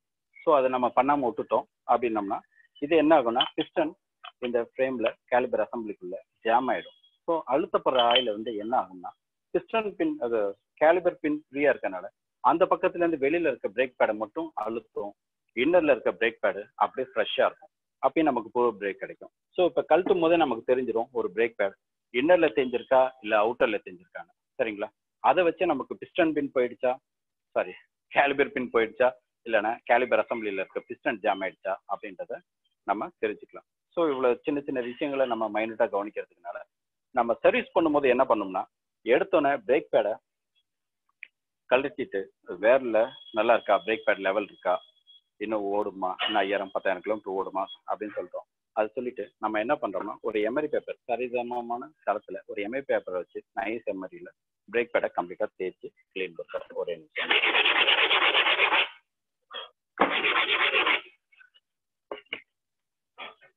ஸோ பிரேக் பேடை நம்ம கிளீன் பண்ணிட்டோம். முன்னாடி இருந்ததுக்கு பார்த்தீங்கன்னா இப்போ தெரியும், இல்லை இந்த காப்பர் கண்டென்ட்லாம் நமக்கு தெரியும், சின்ன சின்ன காப்பர் சிப்ஸ்லாம் இருக்கிறது நமக்கு கிளியராக தெரியும். ஸோ இந்த காப்பர்லாம் எதுக்காகனா ஒரு கிரிப்னஸ்க்காக தான், அதிகப்படியான கிரிப்னஸ் கொடுத்து நிப்பாட்டணும் அப்படின்றது ஒரு அமைப்புக்காக தான் இந்த காப்பர், கொஞ்சம் மெட்டல் சிப்பு, கிராஃபைட் எல்லாமே கலந்துருப்பாங்க இந்த பிரேக் பேடில். ஸோ இது மாதிரி க்ளீன் பண்ணதுக்கப்புறம் இந்த சென்டரில் இருக்க கைடு பிளேட்டையும் டஸ்ட் லைன் இது, சரிங்களா? இந்த டஸ்ட் லைனை க்ளீன் பண்ணி நீட்டாக வச்சுட்டோம்னா பிரேக் பேடை நீட் பண்ணிட்டோம். ஸோ பிரேக் பேடை மட்டும் க்ளீன் பண்ணுறது மட்டும் முக்கியமான வேலை கிடையாது. பிரேக் பேடை க்ளீன் பண்ணதுக்கப்புறம் இதில் இருக்க கேலிபர் பின்னை கலட்டணும். கேலிபர் பின்னை கலட்டிட்டு அதை சுத்தமாக தொடச்சிட்டு, சரிங்களா, கிரீஸ் அப்ளை பண்ணணும். கிரீஸ் அப்ளை பண்ணுறதுனா எந்த அளவுக்குன்னா ஒரு சின்ன மைல்டான ஒரு சின்ன சிட்டிக்கை உப்பு அளவுன்பாங்க, அதாவது ரொம்ப குறைவான அளவில் இந்த பின்னில் கிரீஸ் அப்ளை பண்ணுறோம். அதிகமாக பண்ணோம்னா என்ன ஆகும்னு சொல்லியிருக்கோம், இந்த டஸ்ட்டு பூட்டு வீக் ஆகிடும். அடுத்த சர்வீஸ்க்கு வரும்போது டஸ்ட்டு பூட் இருக்காது, நம்ம தேர்ந்து வாங்குற மாதிரி ஆகிடும். ஸோ மிக குறைவான அளவில் கிரீஸ் வச்சு மூவ்மெண்ட் ஃப்ரீயாக இருக்கின்றதை நம்ம செக் பண்ணிட்டோம். அதே மாதிரி 2 பின்லையும் அதே ஒர்க்கை பண்ணிட்டு சுத்தமாக க்ளீன் பண்ணிட்டு புது கிரீஸ் அப்ளை பண்ணிட்டு ஃப்ரீயாக இருக்கான்னு செக் பண்ணுறோம். இதை செக் பண்ணி முடிச்சதுக்கப்புறம் இந்த கேலிபர் அசம்பிளியில் பார்க்குறோம். கேலிபர் அசம்பிளியில் பிஸ்டன் பார்த்தீங்கன்னா அந்த டஸ்ட் போர்ட் இருக்கும். ஸோ எந்த அளவுக்கு அது ஃப்ரீயாக இருக்குன்னு பார்த்துட்டு நம்ம ஒரு மைனஸ் மூலயமா அதை வச்சுட்டு என்ன பண்ணுவோம்னா இந்த கேலிபர் பிஸ்டன் கம்ப்ரஸர்னு ஒரு ஸ்பெஷல் டூல் இருக்குது, அது ஆக்சுவலாக இப்போ இல்லை. அதனால என்ன பண்ணுறோம்னா ஒரு மைனஸ் மூலயமா டிஸ்கோட சப்போர்ட்டில் பிரேக் பேடை தேஞ்ச பிரேக் பேடை வச்சு உள்ளே சொல்கிறோம். அப்படி மூவ் ஆகுதா ஃப்ரீயா அப்படின்றத நம்ம செக் பண்ணுறோம். அப்படி மூவ் ஆகலை அப்படின்னும் போது நம்ம இந்த டஸ்ட் போட்டை ரிமூவ் பண்ணிட்டு பிஸ்டனை வெளியில் எடுத்துட்டு இதில் எதுவும் துரு இருக்கா அப்படின்னு பார்ப்போம். இது கொஞ்சம் ஃப்ரெஷ்ஷாக இருக்குது, ஏற்கனவே துருவாக இருந்தால் தட்டி கழட்ட முடியாது. ஸோ இது ஃப்ரெஷ்ஷாக இருக்கனால இது ஃப்ரீ மூவ்மெண்ட்டில் இருக்கா அப்படின்றத நம்ம கம்ப்ளீட்டாக செக் பண்ணிவிட்டு இதை மாற்றோம். சப்போஸ் இது மூவ்மெண்ட் இல்லைன்னா இதை கம்ப்ளீட்டாக பிரித்து தான் ஆகணும். பிரித்து இதை நம்ம ஒரு பெயிண்டரை யூஸ் பண்ணுற வெட்டிய மாதிரி அதை நம்ம 1000 or 2000 கிரேடு உள்ளதை வாங்கி மைல்டாக தைக்கணும். அதிகப்படியாக ஸ்கோரிங் விழுந்துட்டா என்ன ஆகும்னா இது வழியாக பிரேக் ஆயில் எஸ்கேப் ஆகும், இது வழியாக நமக்கு லீக் ஆகும். ஸோ டோட்டலாக என்ன ஆகும்னா நம்ம இந்த பிஸ்டனை மாற்றுற மாதிரி ஆகிடும், இல்லைன்னா டோட்டலாக இந்த கேலிபர் அசம்பிளியே மாற்றுற மாதிரி ஆகிடும். கேலிபர் அசம்பிளியில் நம்ம எப்போ மாற்றோம்னா வண்டி ஹெவியாக ஆக்சிடென்ட் ஆகுது பார்த்தீங்களா, இம்பேக்ட் ஆகுது, ஃப்ரண்ட்டில் போய் மோதிட்டோம் அப்படின்னும் போது அப்போ தான் இந்த கேலிபர் அசம்பிளியே போகும். அவ்வளோ சீக்கிரம்லாம் போயிடாது இது. ஸோ நம்ம மெயின்டைன் பண்ணுறதை பொறுத்து தான் இது நம்ம கூட ஜாயின் பண்ணி வந்துக்கிட்டே இருக்கும். ஒரு 2 வருஷம் 3 வருஷம்னாலும் 2 லட்சம் கிலோமீட்டர் இருந்தாலும் ஒர்க் ஆகும். ரெகுலராக ஓடுற வண்டியில் சரிங்களா, நான் நிப்பாட்டி வச்சுருக்க வண்டி கேஸில் ரெகுலராக ஓடுற வண்டி, நிப்பாட்டி வச்சிருக்க வண்டியில தான் இவ்வளோ வேலையும் செய்கிற மாதிரி இருக்கும். ரெகுலராக ஓடுற வண்டியில் இந்த பிரச்சனை எதுவுமே இருக்காது. ஸோ இதில் துரு ஏறிடுச்சு. துரு ஏறிடுச்சு உங்களுக்கு மெட்டலில் தெரியும். மெட்டலில் துரு ஏறிட்டாலே அதோட திக்னஸ் ஒரு 9லேருந்து 11% அதிகரிக்குதுன்ட்டு நம்ம ஏற்கனவே படிச்சிருக்கோம். ஸோ அதிகப்படியான திக்னஸ் அதிகமாகும் போது அதோட கிளியரன்ஸ் கட் ஆகுறதுனால பிஸ்டன் ஜாம் ஆகிறதுக்கான நிறைய வாய்ப்பு இருக்குது. ஸோ ரெகுலராக நம்ம இதை பிரேக்கை மெயின்டைன் பண்ணணும்.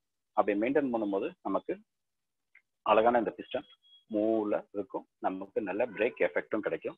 ஸோ அதுக்காக இதை தனியாக எடுத்து வச்சுருந்தோம், அதுக்கு உங்களை பார்க்கறதுக்காக. ஸோ இப்போ நம்ம பிரேக் பேடை க்ளீன் பண்ணிட்டோம். பிரேக் பேட் இருக்கு, ஒன்றும் வேர் லிமிட்டுக்கு வரல, அழகா இருக்கு. டிஸ்க் எடுத்துட்டோம், செக் பண்ணிட்டோம். இதுன்னு பார்த்தீங்கன்னா வெர்னியர் கேலிபர் மூலயமா அளந்து பார்த்துட்டோம். வெர்னியர் கேலிபர் நம்ம யூஸ் பண்ணுறோம், அது மூலயமா அளந்து பார்த்துட்டு இது ஓகே, டிஸ்க் நமக்கு லிமிட்ல இருக்கு, நம்ம யூஸ் பண்ணலான்னு தெரியும். ஸோ இந்த டிஸ்கை எப்படி பண்ணணும் அப்படின்றதுக்கு முன்னாடி டிஸ்கை ஏற்கனவே நம்ம இன்ஸ்பெக்ஷன் பண்ணி முடிச்சுட்டு இல்லை எதுவும் கிராக் இருக்கான்னு பார்க்கணும். கிராக், சின்ன வெடிப்பு இருக்கா, எதுவும் ஹீட்ல எதுவும் ட்விஸ்ட் ஆயிடுச்சா, பெண்ட் ஆயிடுச்சா, எதுவும் இம்பாக்ட், நம்ம போய் ஒரு கல்லில் விடுவோம், ஏதோ ஒரு இம்பாக்ட் எதுவும் இதுல செயல்பட்டு ட்விஸ்ட் ஆயிடுச்சான்றத நம்ம சர்ஃபேஸ் டேபிள் வச்சு செக் பண்ணிக்கலாம். ஸோ இது செக் பண்ணி முடிச்சதுக்கு அப்புறம் இதுல எமரி பேப்பர் போட்டு கம்ப்ளீட்டா தேய்க்கணும். எந்த பக்கமா தேய்க்கணும் அப்படின்னா ஒரு 30 டிகிரி போல ஒரு ஆங்கிள் நம்ம கம்ப்ளீட்டா போட்டு எமரி பேப்பர் போட்டோம்னா இதுல இந்த மாதிரி ஆங்கிள் எமரி பேப்பர் கம்ப்ளீட்டா போட்டு தேய்ச்சி நமக்கு நீட்டா கொடுத்துடணும். ஸோ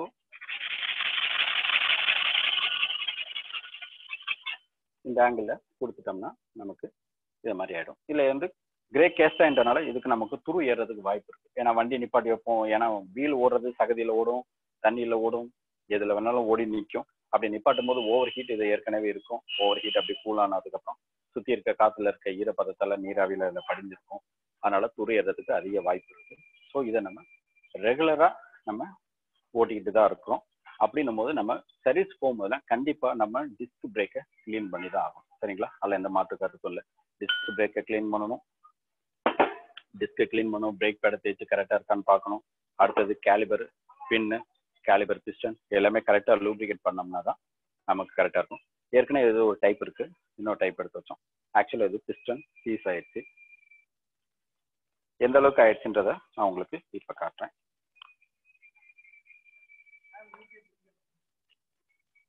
ஸோ இதில் பார்த்தீங்கன்னா துரு ஏறி இருக்கும். சரிங்களா, இல்லை கரெக்டாக இருக்கா? ஓகே, இதில் துரு ஏறிடுச்சு நமக்கு கம்ப்ளீட்டாக. அதனால இந்த பிஸ்டன் வந்து இதோட ஜாம் ஆயிடுச்சு. ஸோ இவ்வளோ ஹெவியாக ஜாம் ஆனோன்னா நம்ம என்ன பண்ணுறோம்னா ஒன்றும் இல்லை. ஸோ ஆயில் போகிற பேசேஜில் நம்ம என்ன பண்ணுறோம்னா WDD அப்படின்ட்டு சொல்ல ஒரு ரஸ்ட் ஆஃப் ஸ்ப்ரே யூஸ் பண்ணுறோம். இல்லைன்னா நமக்கு ஒரு கொஞ்சம் மண்ணெண்ணையோ இல்லை டீசலே போட்டு ஊற வச்சுட்டு இதில் ஒரு பஞ்சு மூலயமா பொறுமையாக தட்டி பிஸ்டனை வெளியே எடுத்து பார்க்கணும். ரொம்ப அதிகமாக தட்டிடக்கூடாது, ஏன்னா பிஸ்டன் சர்ஃபேஸ் பின்னாடி பார்த்தீங்கன்னா இது மாதிரி இருக்கும். ரொம்ப ஹெவியாக கொடுத்துடக்கூடாது. அதனால் மைல்டாக தட்டி இந்த பிஸ்டனை தட்டி தான் வெளியில் எடுத்து நான் சொன்ன மாதிரி பெயிண்ட் யூஸ் பண்ணுற அந்த 1000-2000 கிரிட் உள்ள வாட்டர் எமரி பேப்பர், சரிங்களா, வெட் பேப்பர், அதை யூஸ் பண்ணி மைல்டாக தேய்க்கணும். ரொம்ப மைல்டாக தேய்ச்சி இதை ஆப்ரேட் பண்ணி பார்க்கணும். ஆப்ரேட் பண்ணதுக்கப்புறம் கரெக்டாக இருக்கா, லீக் எதுவும் இல்லையா அப்படின்றத பார்த்துட்டு நம்ம திரும்பி இதை அசம்பிள் பண்ணணும். அப்படி முடியல அப்படின்னம்னா இதுக்குள்ள கிட்டு புதுசு தான் வாங்கி நம்ம போடுற மாதிரி இருக்கும்.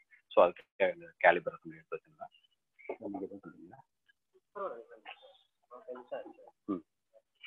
ஸோ இதில் நம்ம ஏற்கனவே உள்ள பார்ட்ஸ் எல்லாமே பிரித்து வச்சுட்டோம்.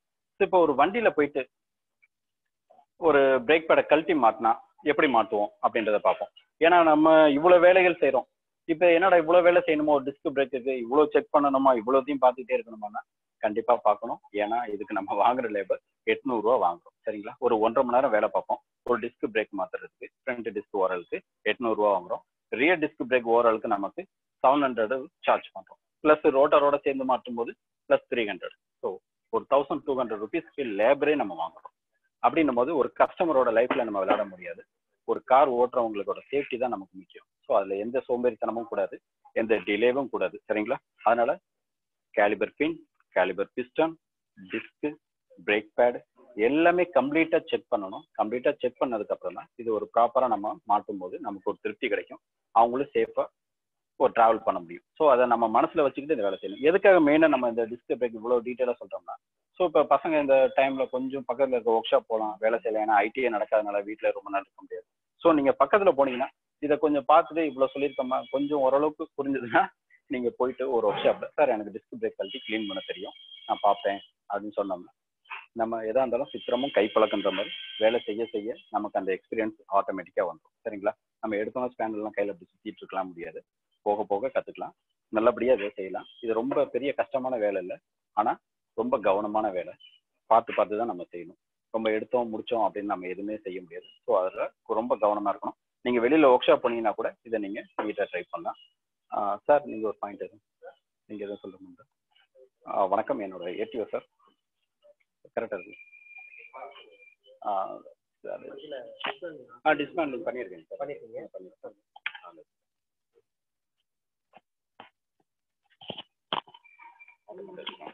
ஓகே. அது மட்டும். ஹலோ ஹலோ வணக்கம். இப்போ நம்ம இந்த டிஸ்க் பிரேக்கை ஓவர் ஹாலிங் பண்ணியாச்சு. இதனுடைய பார்ட்ஸுகள் எல்லாத்தையும் நம்மளுடைய JTO அவர்கள் உங்களுக்கு வியூவில் காமிச்சாங்க. இதில் வந்து நம்ம டெக்னிக்கல் பாயிண்ட்ஸ் அப்படின்னு கேட்டிங்கன்னா மெஷரிங்கிறது நம்மளுக்கு ரொம்ப இம்பார்ட்டன்ட். அது அந்த வெர்னியர் கேலிபரில் நம்ம அளந்து காமிக்கணும் அப்படிங்கிறது உங்களுக்கு சொன்னாங்க. அளவு சொன்னீங்க சார். 10 mm. ஓகே. இந்த பிளேஸில் உங்களுக்கு இதை நம்ம கரெக்டாக பார்க்கலாம். இது கிடைக்குதுங்களா பாருங்க. ஸோ எக்ஸாமினர் உங்களுக்கு ஒரு எக்ஸாம் வியூவில் இதை நம்ம பார்க்கணும் அப்படின்னா எக்ஸாமினர் வந்து எதை கொண்டு நீ இந்த பேடை மெஷர் பண்ணுவேன் அப்படின்னா ஆக்சுவலாக நம்மளுக்கு இந்த வெர்னியர் கேலிபர் அப்படிங்கிறத கொண்டு போய் நம்ம மெஷர் பண்ணலாம் அப்படிங்கிறது முக்கியமானது. அடுத்தது இதனுடைய தேய்வுக்கு ஏற்ற மாதிரி சார் சொன்ன மாதிரி அந்த 2 mmக்குள்ள இருந்ததுன்னா நீங்கள் இந்த ஃப்ரிக்ஷன் பேடை மாற்றிக்கலாம். இல்லைன்னா ஓவராலாக இந்த பிஸ்டனையும் நீங்கள் டோட்டலாக காசு வைஸாக மாற்றுற மாதிரி இருக்குது. ஸோ அதுக்கப்புறம் ப்ளீடிங் அப்படிங்கிறது நம்மளுக்கு ஒரு இம்பார்ட்டன்ட். அது கடைசியாக நம்ம சொல்லிட்டீங்களா? ஓகே, சொல்லிடவா? சொல்லிடலாம். ஓகே. இப்போ ப்ளீடிங்குங்கிறது எங்களை ஹைட்ராலிக் அப்படிங்கிறது நம்மளுக்கு டிஸ்க் பிரேக் இருந்தது. இப்போ ஹைட்ராலிக்கு ஃபியூலில் நம்ம யூஸ் பண்ணுறோம்.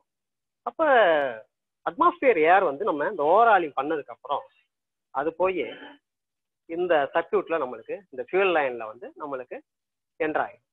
ஸோ இது ஸ்பாஞ்சிங் பிரேக்குன்னு சொல்லுவீங்க. ஏற்கனவே நீங்கள் கேள்விப்பட்டிருப்பீங்க sponging break. Sponging break மீன்ஸ்னா break பெடலில் கால் வைக்கும் பொழுது பஞ்சில் கால் வச்சது போன்ற தோற்றம் ஏற்படும். அதனை அவாய்ட் பண்ணுறதுக்காக அதனுடைய பிரேக்கினுடைய எஃபிஷியன்ட்டை அதிகப்படுத்துறதுக்காக நம்ம ப்ளீடிங் செய்கிறது உங்களுக்கு நம்ம ஏற்கனவே ஹைட்ராலிக் பிரேக்குகளில் செஞ்சுருக்கோம். இப்போ டிஸ்க் பிரேக்குகளில் எந்த இடத்துல செய்யணும் அப்படிங்கிறத பார்க்கும் பொழுது இந்த பாருங்க இந்த கேலிபரனுடைய எண்டில் பாருங்க கையில் வச்சிருக்கிறது தான் ப்ளீடிங் ஸ்க்ரூ. ஓகே. இந்த ப்ளீடிங் ஸ்க்ரூ ஒரு ஓஸ் மட்டும் ஒரு ஓஸ் திறந்து ஜார் இந்த ப்ளீடிங் ஸ்க்ரூ இங்கே ஃபிட் பண்ணியிருக்கிறாங்க. Okay okay. இந்த ஸ்க்ரூஸ் இங்கே இருந்தது பாருங்க, அன்னைக்கு யூஸ் பண்ணாங்க. இந்த இருக்கு பாருங்க சார். கொண்டாங்க சும்மா கொடுங்க, அவ்வளோதான். ஓகே. அந்த பாட்டில் சார். Okay sorry. ஒரு ஜார், விசிபிளான ஒரு ஜார் எடுத்துக்கிறோம். அதில் பிரேக் ஃப்ளூயிடை ஃபில் பண்ணிக்கிறோம். இது பிரேக் ஃப்ளூயிடுடைய ஒரு சைடில் இந்த ஹோஸ் நார்மலாக நம்ம ஒரு பிரேக் லைனுக்கு யூஸ் பண்ணுற ஹோஸே நம்ம எடுத்துக்கலாம். இதை ஒரு பக்கம் இந்த ஜாரினுடைய கண்டெய்னருக்குள்ளே இது கொடுத்துட்றோம். இதை பிடிச்சிங்க சார். ஓகே. நெக்ஸ்ட் என்கிட்ட என்ன பண்ணிடுறோம், ஒரு நிமிஷம் மாற்றிக்க. ஓகே. நெக்ஸ்ட் என்கிட்ட இந்த ப்ளீடிங் ஸ்க்ரூன்னு சொல்கிறீங்களா, ப்ளீடிங் ஸ்க்ரூ இந்த எண்டில் நாம் ஃபிக்ஸ் பண்ணிக்கிறோம். ஓகே. அதுக்கப்புறம் இதுக்கு சூட்டபிளான டபுள் ரிங் ஆர் டபுள் எடுத்து வச்சுங்க. ஓகே கரெக்டா. இந்த ring spanner R double spanner வச்சுட்டு நம்ம இன்சர்ட் பண்ணிட்டு நம்ம என்ன பண்ணுறோம், ரெடி ஆகிட்டோம். இப்போ இதுக்கு ப்ளீடிங் பண்ணுறதுக்கு உங்களுக்கு 2 பேர் தேவை அப்படிங்கிறது உங்களுக்கு தெரியும். ஏற்கனவே டிரைவர் சீட்டில் ஒருத்தர் அமர்ந்திருப்பாரு. வீல் எந்த வீலில் நம்ம பிரேக் ப்ளீடிங் பண்றோமோ அந்த வீலுக்கிட்ட ஒரு தகுந்த கண்ணாடி ஜார், ஓஸு, அதுக்கப்புறம் ஸ்பேனர் டூல்ஸ் எடுத்துட்டு போயிட்டு அவர் என்ன பண்றாரு, அவர் என்ன பண்றாரு அப்படின்னா பம்ப் பண்ண சொல்றாரு. டிரைவர்கிட்ட சவுண்டு நல்லா சவுண்டு கொடுத்து பம்ப் பண்ணலாம் அப்படின்னு சொல்லி கொடுப்பாரு. அவரு பிரேக் பெடலை ஒரு 2 அல்லது 3 முறை நல்லா பம்ப் பண்ணி ஃபுட் ஃப்ளோர் வரைக்கும் நல்லா அழுத்தி பம்ப் பண்ணிட்டு அதுக்கப்புறம் என்ன பண்ணுவார் அப்படின்னா அதை அழுத்தி பிடிச்சுக்குவார். ஓகே அப்படின்னு ஒரு சவுண்டு கொடுப்பார். டிரைவர் சீட்ல உள்ளவரே என்ன சொல்லுவாரு, ஓகே ப்ளீடிங் ஸ்க்ரூவை நீங்க ரிலீஸ் பண்ணலாம் அப்படிங்கிறதுக்கு ஒரு சவுண்டு. அது ஒரு ஆட்டோமேட்டிக்கா நம்மளுக்கு ஒர்க் ஷாப்ல இருக்கிறவங்களுக்கு தெரியும். ஓகே அப்படின்னு சொன்ன உடனே இவரு பம்ப் பண்ணி அழுத்தி பிடிச்சுக்கிட்டாருன்னு அர்த்தம். அதுக்கப்புறம் இவரு இந்த ப்ளீடிங் ஸ்க்ரூவை லூஸ் பண்ணுவார். லூஸ் பண்ண உடனே மாஸ்டர் சிலிண்டர்ல உள்ள ஏர், அந்த லைன் பிரேக் லைன்ல உள்ள ஏர் எல்லாமே என்ன ஆகும், இந்த ப்ரெஷரைஸ்டு ஹைட்ராலிக் ஃப்ளூயோட சேர்ந்து இந்த ஏரும் ஆயிலும் சேர்ந்ததாக வந்து என்ன பண்ணும், இந்த ஜார்ல பபுள்ஸோட வெளியில வரும். நம்ம அன்னைக்கு ப்ளீடிங்கை பத்தி சொன்னோம், அதே மாதிரி ஏர் ப்ளீடிங் சொன்னோம். அதே மாதிரி இந்த பிரேக் ப்ளீடிங்கிறது கண்டினியூவா அப்படியே வரும். இப்ப ஒரு டைம் பண்ணியாச்சு, இப்ப மறுபடியும் இப்ப லாக் பண்ணியாச்சு. பம்ப் பண்ணி முடிச்சு இப்ப ப்ளீடிங் ஸ்க்ரூவை லூஸ் பண்ணியாச்சு. இப்ப பண்ணிட்டு மறுபடியும் என்ன பண்ணணும், இதை லாக் பண்ணிடணும். லாக் பண்ணி முடிச்சதுக்கு அப்புறம் மறுபடியும் பம்ப் பண்ண சொல்லணும். ஓகே அப்படின்னு இவர் சவுண்டு கொடுக்கும்போது அவர் அடுத்த முறை பம்ப் பண்றதுக்கு ரெடி ஆகிடுவார். அதே போல 2 அல்லது 3 முறை பம்ப் பண்ணி அழுத்தி பிடிச்சதுக்கு அப்புறம் மறுபடியும் இவர் ப்ளீடிங் ஸ்க்ரூ லூஸ் பண்ணும் பொழுது அதுக்கு இடையில இந்த பபுள்ஸ் எல்லாமே வரும். இதுக்கு இடையில என்ன ஆகும்னா மாஸ்டர் சிலிண்டர்ல குறையக்கூடிய அந்த ரிசர்வாயர்ல குறையக்கூடிய பிரேக் ஃப்ளூயிட நீங்க என்ன பண்ணிடணும், அந்த மேக்சிமம் லெவல் வரைக்கும் ஃபில் பண்ணி வச்சுக்கணும். ஓகேங்களா? அந்த இல்லாத அப்படின்னா அவுட்டர் ஏரை அது வழியா மாஸ்டர் சிலிண்டர்ல என்டர் ஆகிட்டே இருக்கும், ப்ளீடிங் பண்ணிக்கிட்டே இருக்கிற மாதிரி. அதனால நீங்க அந்த கவனத்துல எடுத்துக்கிட்டு அங்க பிரேக் ஃப்ளூயிட போதுமான அளவுக்கு உங்களுக்கு மேக்சிமம் லெவல்ல ஃபில்அப் பண்ணிடணும். ரிசர்வாயர்ல மாஸ்டர் சிலிண்டர்ல உள்ள ரிசர்வாயர்ல ஃபில்அப் பண்ணிக்கிட்டு தான் இந்த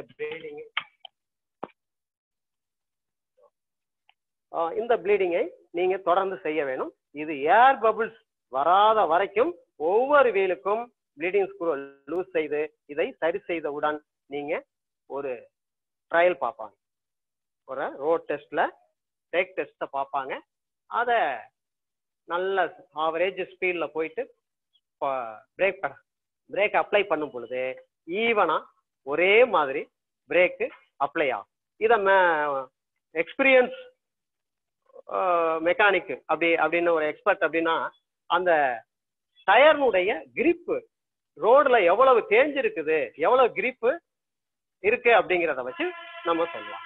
இது பிரேக் எஃபிஷியன்சி அப்படிங்கிறது ஒரு நம்ம 60 to 70 அப்படிங்கிற ஒரு ஸ்பீட்ல போகும் பொழுது நம்ம ஒரு 10 மீட்டருக்குள்ள நம்ம வண்டி ஸ்டாப் ஆகணும் அப்படிங்கிறது நம்ம கால்குலேஷன் இருக்கு.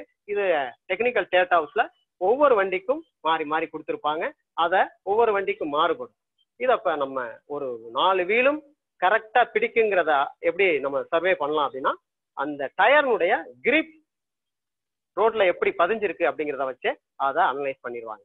இந்த அளவுல நம்ம இந்த பிரேக் டிஸ்க் பிரேக்கை ஓவர் ஹாலிங் பண்ணியிருக்கிறோம்.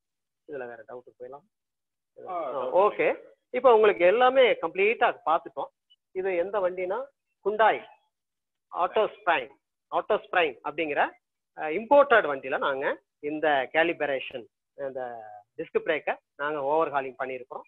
இது வந்து ஃப்ரண்ட் வீலுக்கான ஒரு டிஸ்க் பிரேக்கை நாங்க ஓவர் ஹாலிங் பண்ணியிருக்கோம். ஓகே, இதுல உங்களுக்கான டவுட்டுகளை எதுவும் கேள்விகள் இருந்ததுன்னா அப்படின்னா.